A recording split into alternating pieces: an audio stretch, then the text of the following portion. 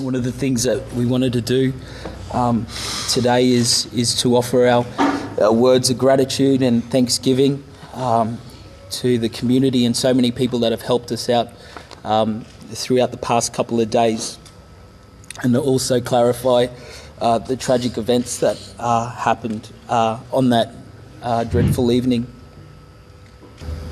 You know, the most important thing to remember is that there is a very real man, flesh and blood, who has lost his wife, he was passionately in love with, and his children. You know, that the real people that are now gone. They won't be at our family events. There'll be no 21st for them. There'll be no 18th, 16th. There'll be no weddings for us to celebrate. That's the reality for us going forward. We won't have any grandkids from them.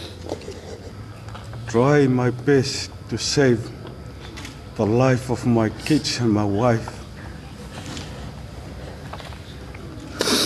There's nothing I can do inside the house. The fire and the smoke. Can't see anything inside the house.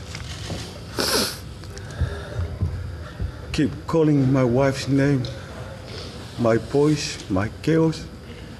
No one answer. At that time, I thought myself, they already outside, they jump from the window. When I know the fires they come through in the room where I was standing that night.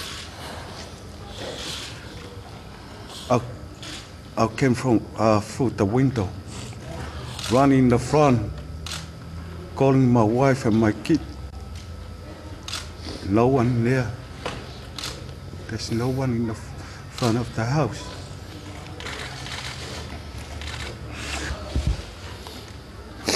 No one answered.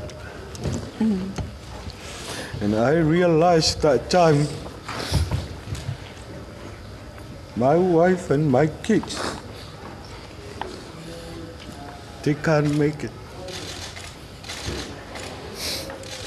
We're so grateful for all the people who've come to our aid. And it's not just our family. There were 2 other families involved as well. Yeah. It's just so many people to thank. Forgive me if I don't name anyone, but know that we are so grateful to everyone. Everyone. God bless you all. Thank you. Wrap it up. I'd really like to get this point across, and I'd really like you guys to cover this, you know, to the people, to our community and the people of Australia and all over the world. If you have your children and your loved ones, you cuddle them, you love them, and you tell them that you love them. Don't take anything for granted. And I know that sounds cliche, but don't let any rift or bond happen between your families. Go and reconcile with them and love one another, and hold on to your loved ones. And to the parents that are there, look after your children. Because